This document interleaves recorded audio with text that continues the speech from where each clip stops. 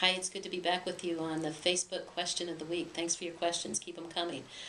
It's that exciting time of year when children are going back to school, and we've had a lot of questions about how to talk to my teacher about adoption in our family or foster care. And in fact, Lori Nagley sent a very specific question. How can I educate my adoptive children's school on how to properly address the needs that they have? So let's talk about that for a second.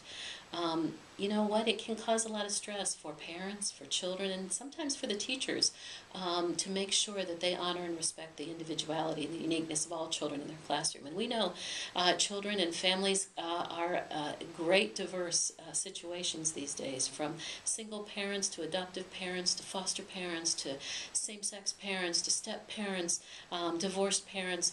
It's not easy for teachers, I think, sometimes to make sure that they're responsive to all the needs of children in the classroom. So I think one of the best things you can do is get with your teacher ahead of time before school starts and talk about your children's unique situation. Let them know that they're adopted or that they're in foster care. And talk about things like class exercises and terminology. Those are the two areas where a child will feel singled out in school if the teacher is not keenly aware of the circumstance. For example, frequently when a teacher does find out, or when anybody finds out that a child's been adopted, they might say something like, "Oh, how lucky you are," or "how lucky your parents are." Well, the reality is we don't say that to biological children. It's not a matter of lucky. It's just a matter of a wonderful family circumstance. So we need to make sure that educators are keenly aware of the language that they use in the classroom and the exercises that they do. Very often there are exercises like, let's build a family tree, or bring in a picture of you as an infant.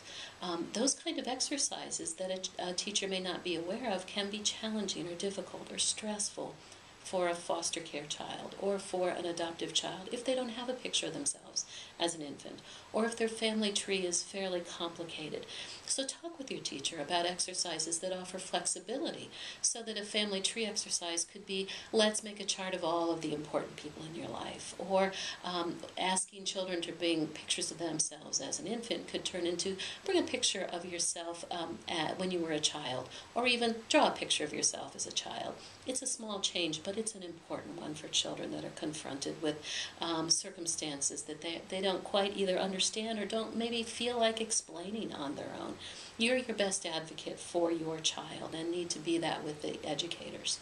If you go online, there's a wealth of resources. That's the good news. And one of the best that we've found is through Adoptive Families Magazine, adoptivefamilies.org. And in that magazine, you'll find all kinds of inserts and one-page companions to talking to your teacher about adoption. What's the terminology to use? Even sample memos or letters to your teacher that spell out frequently asked questions about, how do I handle these circumstances in my classroom?